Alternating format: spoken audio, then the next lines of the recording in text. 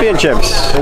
Which one feels better, I guess? Definitely this one, man. It's always the current one. It's been a great season so far, making progress still, but I'm excited for where it's going. Obviously, with the Cordell Finch in the field, when he ran the world-leading time, I mean, he was going to be a problem in that race. Was there any thought going to that race that he was going to be an issue? I mean, obviously, I know like who the top people are. I know the times that they run, so thought about it, but I try to focus on my lane, focus on executing my race the best that I can, so I can be in a great position come Worlds to win and medal for the team, USA. Even though you won, do you feel everything was executed?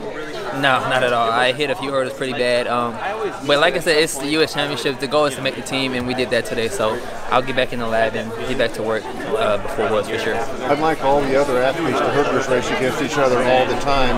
Was it slightly surprising that Holloway didn't run the final, or is you different to that? No, I mean, I knew that was their plan all the time. I mean, I'm really close with Grant. We talk about these things all the time. He planned on coming in and doing 2 rounds because he had to buy, probably just to get stay sharp, get some rounds in against good competition. So it wasn't a surprise at all. Tell me about the coach. Like, how do you know that Alan Johnson's working for you and what you have learned from him? The biggest thing is just I can tell through practice and competitions how much he trusts me and how much he believes in me, and that just gives me more confidence when I'm going out there.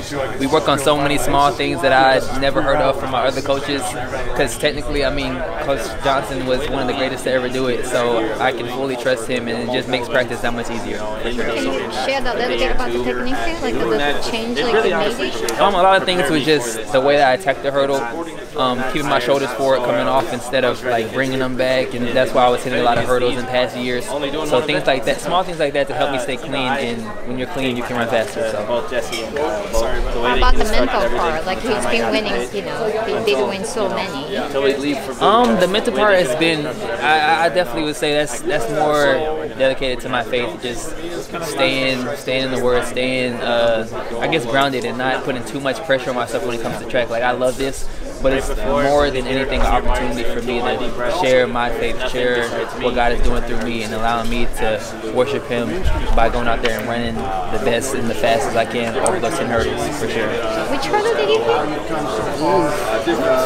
hit? 6. I might have hit one before that. The first 5 I don't ever remember, but I want to say like 6 or 7 I hit pretty hard, and I could feel him kind of coming, and I was like, oh, just make it through. But I know I was top 3, so I wasn't too worried. You talk about the love for the sport. How are you, as well as other athletes, helping to promote the sport? Because obviously it was on NBC this year, but I mean, this sport is growing year in and year out. So how are you helping with that? I mean, the biggest thing right now, I mean, social media is huge for us. Like, whatever it is, Instagram, Twitter, YouTube, just sharing your things, because when I was a young athlete, all I wanted to see was what the pros were doing. So small things like that, just daily stuff that we do.